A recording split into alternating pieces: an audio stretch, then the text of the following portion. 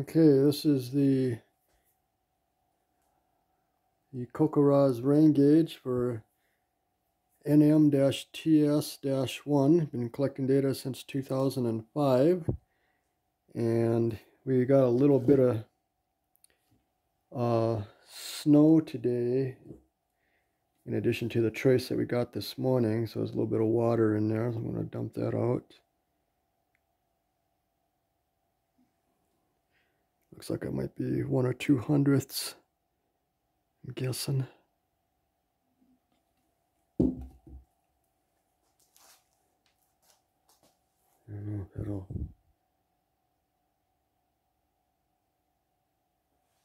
If that is...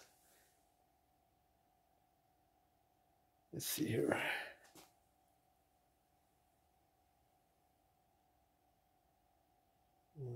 Yep, exactly 2/100ths of an inch that we collected today. And I'm assuming that there will not be any precip for the evening here. So this is what happened to the gauge since 2005.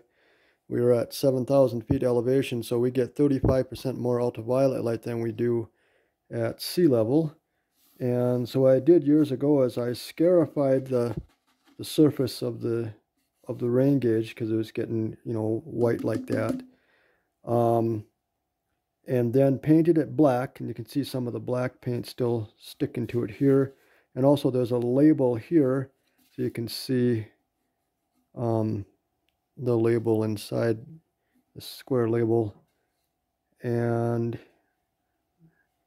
so as you can see, some of the black paint is still sticking on there, but yeah, almost all of it has peeled off. There's also down at the bottom here, I think there might be a small crack down there. I'm not sure. So there might be some small leakage going on there. It's kind of funky looking down there.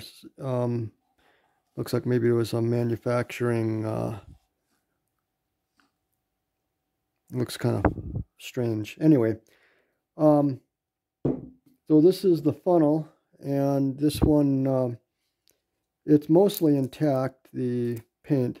So this is, you know, inside the house for the winter, and then it goes back out in the summer. So it probably got about half the exposure as this did, you know, because it was inside in the winter. But you got the black paint on the inner part and then white on the outer to keep it cool.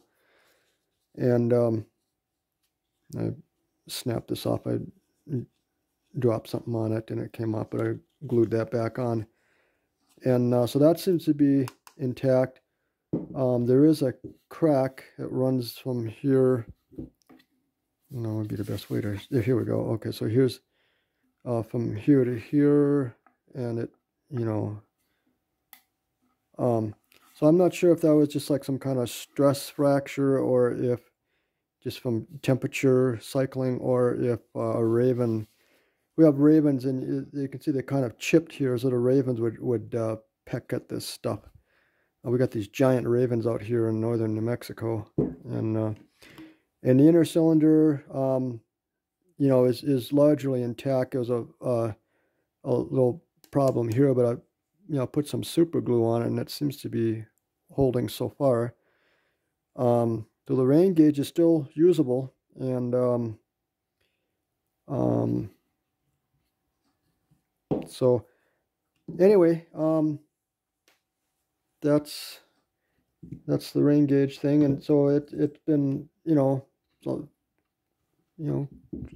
pushing 20 years here, being outside all the time like that. So it's pretty impressive for out here at 7,000 feet. So happy data collecting, everyone, and we'll catch you later.